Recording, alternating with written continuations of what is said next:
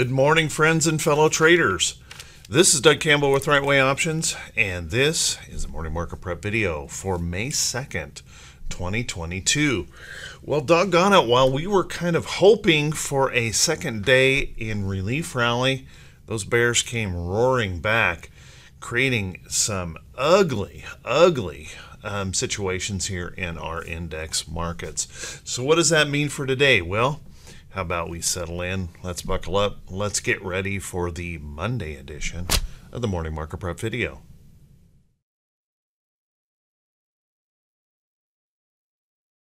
Good morning once again, everyone, and thank you so much for being here. I do truly appreciate it. First thing I want to mention to everyone is if you haven't seen it yet, we are having our open house in hit and run candlesticks and right way options today. So if you are interested in joining us for a couple of days of free training and lots of great information, please make sure and click the link just below the title of the video. Make sure you get registered. We will begin before the market opens today, so hopefully we will see you there. Let's take a look at these charts and see if we can gain some information about how we may want to approach the market for today. First off, as you can see, obviously pretty ugly situation here in the Dow with that big old bear candle right in there. The good news is it didn't take out the 2022 lows. The bad news is we failed at price resistance again in the chart, and that's a pretty ugly failure overall, taking into account that this was a lower high and we made a lower low. So officially we are continuing a downtrend here on this index chart, and it is pretty darn ugly. Now, if we can get some bullish action in here, we could push up above that level in there. I think we're going to need something special to get that done. And please keep in mind, if we do rally, we still have this downtrend we have to deal with as well. Pretty sharp downtrend. Oftentimes we can push right through those, but we'll want to be watching that pretty closely. Unfortunately, the overall downtrend that we had kind of broken to the upside, we also officially failed here on Friday. So pretty damaging technical situation here in the chart. And if we take a look at our technicals, notice our 34 EMA is pushing back down, close to running through a cross down through that 50-day. And adding that additional pressure to the chart. We have a 500-day moving average on below. I don't know if we're going to make it all the way down there, but certainly a bearish looking chart with lots of resistance levels above that we're going to have. Those bulls are just going to have a heck of a job in here with all the data coming our way to try and push us back up through those areas. Let's take a look at our SPY. Now, unfortunately, our SPY really was well, pretty damaging, noticing that we broke down through this area and we came down here and we tested the 2022 lows. Not able to get much going here. Obviously, we continue in this downtrend with lower highs followed by lower lows. So pretty ugly in this chart overall, with lots of resistance above. We're going to need something special, and with an FOMC meeting this week on Wednesday, it's not uncommon, guys, to see a lot of just choppiness in the market. So if those bulls can get inspired, we could push up through this little level right here pretty easily, I think. And then that opportunity that we could start testing this next resistance and downtrend here in the chart. But once again, if those bears re-engage, and there is every reason to believe that they could with the uncertainty out there, we could drop on through and make new lows here in 2022 on the SPY. If we take a look at those technicals, obviously our technicals here are not good at all, with the 3420 EMA crossing down through the 50. Obviously, we're on the wrong side of things. We've got a lot of work to do to start to repair these charts. Our QQQ, very similar, and unfortunately QQQ went on through and set new lows for 2022, continuing this downtrend.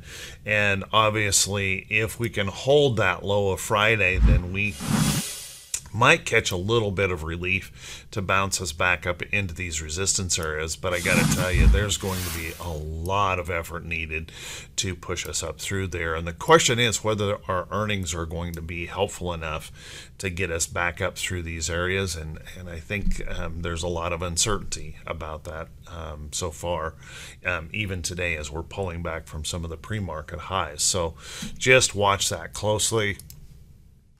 Our technicals here are obviously pretty dismal with the 200-day moving average below its 500-day. Now that possibility does exist that we could bounce back up and like I said, test that resistance area, that 500-day up in here, but watch that close. It's going to be a little bit difficult for them to get things moving with an FOMC meeting Wednesday this week. So we'll take a look at that in just a second. Now our Russell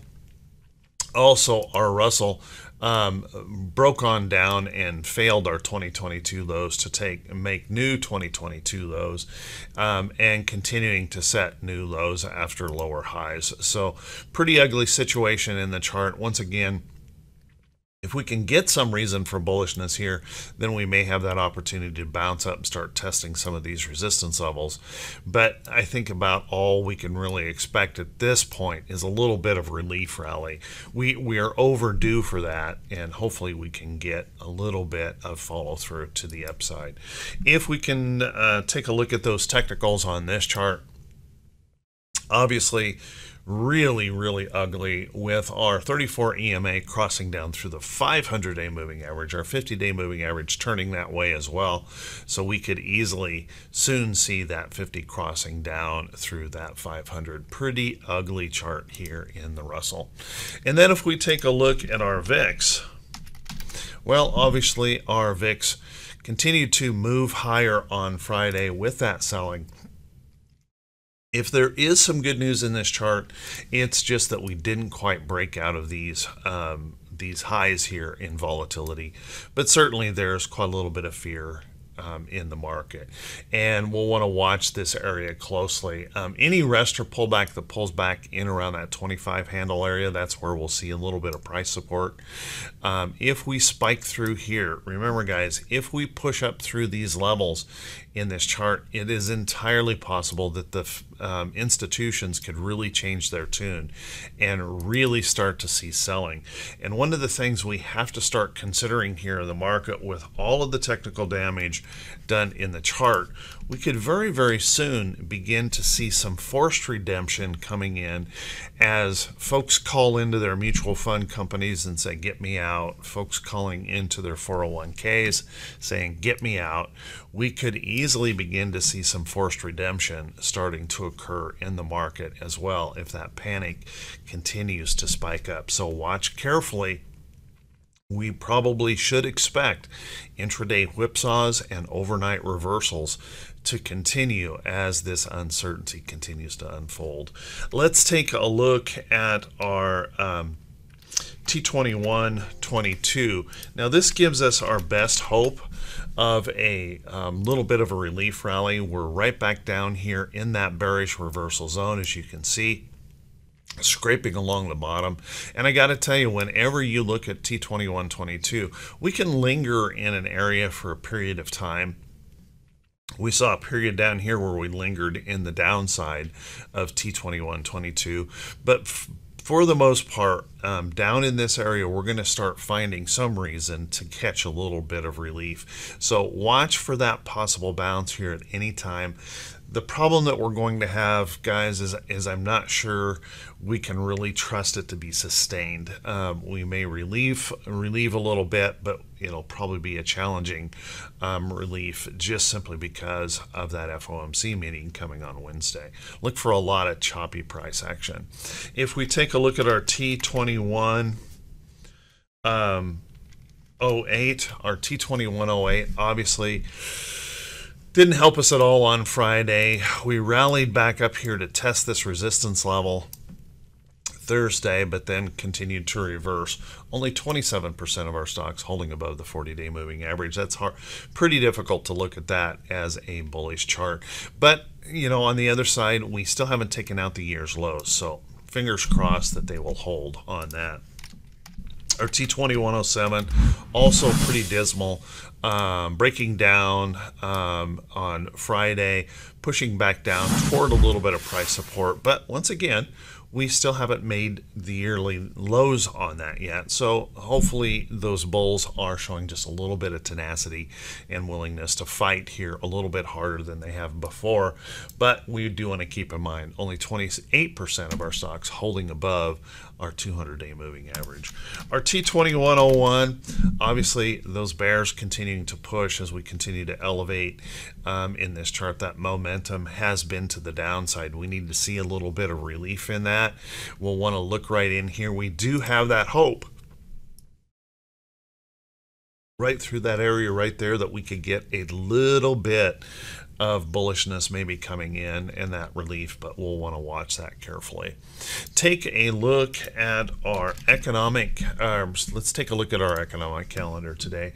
And we do have a busy week on that economic calendar. As I mentioned before, we've got that FOMC meeting that we're going to have to deal with, but we're going to kick off this week with a PMI report, an ISM report, and construction spending. We'll also want to keep in mind we've got a 3- and 6-month bond auction as those bonds are on the rise again here this morning. So watch that closely. We're going to flip over here, motor vehicle sales, factory orders, jobless. Job openings report on Tuesday, and then we're going to hit into the big day of this week with mortgage applications, ADP, international trading goods, which has been setting new records as we continue to make less in this country and buy more from other countries, petroleum status, and then of course the big thing for the day is that FOMC, and will they be aggressive, or should I say how aggressive will they be, and what will they signal in rate increases moving ahead. We do have an OPEC meeting this week. We've got jobless claims, we've got productivity and costs, of course a natural gas report, and a Fed balance sheet. And peppered throughout here we've got bond auctions that we'll want to be paying attention to, particularly on Wednesday, already a very busy day. We've got a 3-year, a 10-year, and a 30-year bond auction that we'll want to be paying attention to. And then of course at the end of the month we've got the employment situation number. Boy, it's just one hit after another here lately. So that employment situation number is certainly a market mover, and one of those that can create quite a little volatility in the price action of the market. Let's take a look at our earnings calendar here today. Now, our earnings calendar is incredibly busy this week. As a matter of fact, it gets so crazy. We're going to be nearly 400 companies reporting by Thursday. So we really ramp up this week, having about 120 or so reporting today. Let's take a look at some of those notables. And please keep in mind, guys, if you want the full list of notables, click that link below the title of the video, and that'll take you back to the morning blog. We're going to hear from Carr Avis. Will be in there today. We're going to hear from CC today. We're going to hear from CVI today. That'll be an interesting report with all of the strength that's been shown in these energy stocks. We're also going to hear from Devon. We're going to hear from Fang here today on Diamondback Energy, so we'll want to keep an eye on that energy sector. That could be an interesting one to watch. We're going to hear from OHI. We got a little healthcare in there. We've got WMB that will be reporting today. So we've got a full meal deal of reports. One that might be interesting today is Rig. Rig has been back down in this downtrend. Be interesting to see if these oil prices have started to spur some more drilling coming out. We'll want to watch that closely. Let's take a look at some stocks that could be setting up for today. But before we do that, guys, if you could do me a quick favor, If this is the first time you've seen these videos, if you could please click that subscribe button on YouTube and then also click that bell icon when it pops up so you'll be notified every time I post one of these videos. And if you find these videos to be useful, to be helpful, then please do me that favor. Click that thumbs up button, leave a brief comment. That does help the channel to continue to grow, and I thank you so very much for that. Let's jump right into some of these stocks that could be setting up. And please keep in mind, guys, it's a challenging, very, very challenging market. You're going to have to be very, very careful as you navigate these waters because the volatility is high. Let's take a look at some of those stocks that have been doing pretty well, though, and holding up. Although we had Coca-Cola and a lot of the defensive sector stocks were kind of drawn into the selling on Friday. Keep an eye on Coke if it can hold this little price support area in the chart and perk back up. You could also be keeping an eye on PepsiCo, and it looks like it's already trying to bounce up a little bit this morning in the pre-market. This had broken out up here and then just got sucked into all of the selling on Friday and pulled that down. But watch it carefully. Keep looking at those food-related companies. Look at Hershey. Hershey popping on through this morning. This continues to run to the upside. All of these defensive sector stocks are doing much better than many other things in the market. And I know they're boring companies. They're boring. They don't move real fast, old companies, but at least they are in an uptrend. Be really, really careful. And I know it's pretty common because we want to keep trading the stocks we've known for a long time. But I got to tell you, when we're seeing things like this, what I believe is going on here in the NASDAQ is the institutions have rotated. They are not supporting these stocks as strongly as they were before. And at this point, we have not found the bottom. So be really careful looking into these and trying to hope and gamble about a rebound in those charts and maybe stick with some of those stocks that are actually holding up in much better trends in this market and kind of stay over there where the institutions have obviously been rotating to those areas. Now, some places that you might look for some short trading, take a look at the financials. My goodness, financials in a terrible situation here, breaking to new 2022 lows on Friday, looking pretty darn ugly overall, and you could certainly start, and I've mentioned these as potential shorts last week. Citibank continuing to fail, breaking new lows, BAC continuing to fail. Now, I wouldn't want to chase these to the downside, but I sure would be watching for them as they rally back to some price resistance in the chart, and then I'd be looking for that next potential failure to the downside. Banks are certainly in trouble here, and we should watch them pretty closely for some more downside. You know, other places that you might, take a look at.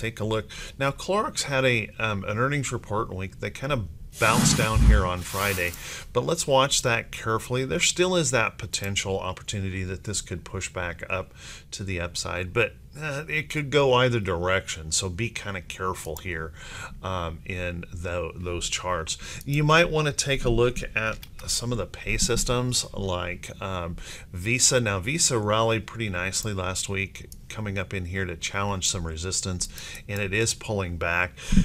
We need to see this push back up through here. If this is going to be long, this could easily start to fail and push right back down here into this trend. So could go either way on those. Certainly when we look at stocks like PayPal, boy, that's a brutal chart in here. We're trying to hold some lows in here, but as you can see, long downtrends in those charts, still plaguing these charts in PayPal and things like SQ. Pretty ugly overall. Now, there are some other places that are starting to show just a little bit of hope that we might be trying to pick up off of bottoms, but I think you're just going to have to be really, really careful with them because we are in such a bearish downtrend here in the market.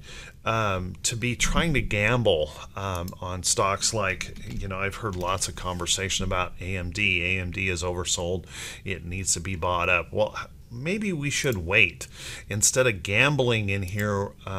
Why don't we wait just a little bit and see if we can actually get those institutions to start picking up and buying just enough that we can break a downtrend and prove to hold some higher lows before we start coming up. Because as a matter of fact, if you look at this pattern in here in AMD, there's every reason to believe that this could just continue to fail along that downtrend. So be really, really careful trying to predict bottoms in the market. That is for the institutions to do, not for those of us that, retail traders. That's a pretty painful situation. We can't ride them down like that. Like an institution can. So just be really, really careful with trying to pick bottoms in the market. So with that, everyone, hey, I want to wish you all a fantastic day, and I hope we'll see you all over in the Right Way Options and Hit Run Candlesticks trading room today. I wish you all of the best, and we'll see you bright and early Tuesday morning. Take care, everyone.